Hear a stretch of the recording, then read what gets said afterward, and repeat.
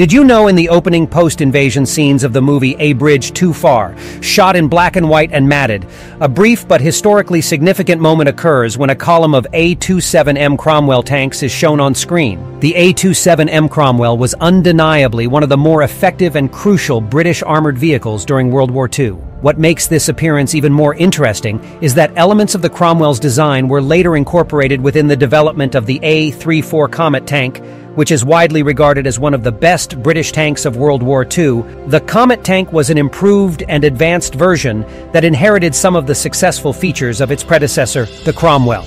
Remarkably, this movie likely holds the distinction of being both the cinematic debut and sole appearance of the A27M Cromwell in a major post-1945 war movie production.